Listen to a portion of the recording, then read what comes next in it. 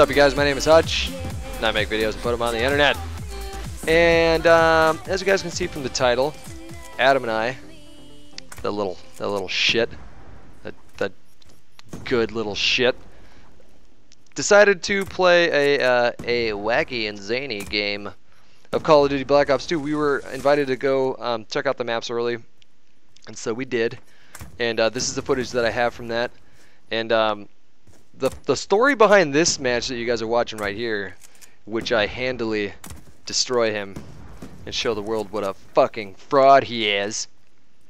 The story behind this is that him and I are like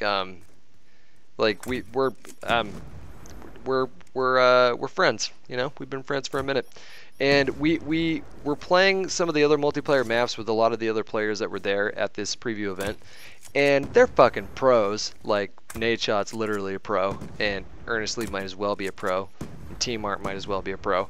Like, just all really good players, and the matches were really close, and like, I don't think I did too bad considering. Like, I have lots of footage from it, and I'll show you guys a couple of the other maps that stood out for me, probably sometime today. But Adam and I have been playing like nothing but like really crazy, like not even crazy, but just like computer mods and PC games, and not been playing with a controller. And so it took me a minute to warm up. It doesn't take him long to warm up with anything. Like, as soon as he starts laughing, he's usually destroying people. And so we decided that instead of playing like try-hard multiplayer, we would hop into this is Studio, which is a remake of Firing Range from Black Ops 1, which is arguably one of the best Call of Duty maps ever in the series. And I assumed that they would bring one Black Ops 1 map back, at least one. I thought it was either going to be Firing Range or Summit, but my hunch said it was going to be Firing Range, and I managed to avoid all the trailers for this new Uprising DLC. And so I didn't know for sure until I got down there, and then someone told me, yeah, it was Firing Range, and they brought it back as a movie studio, and I'm a fan. Like, I loved the first map.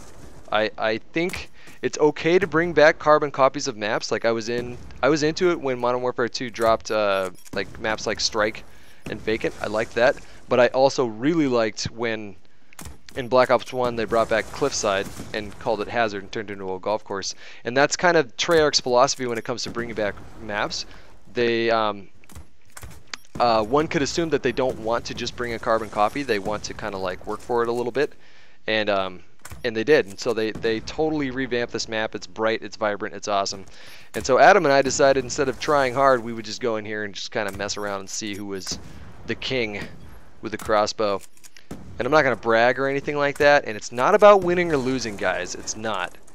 But there can only be one winner, and on this day it was me. So if there was a winner, it would be me. But, you know, there's who really like is keeping track of these things. Anyways, hope you guys enjoyed the video. Bye.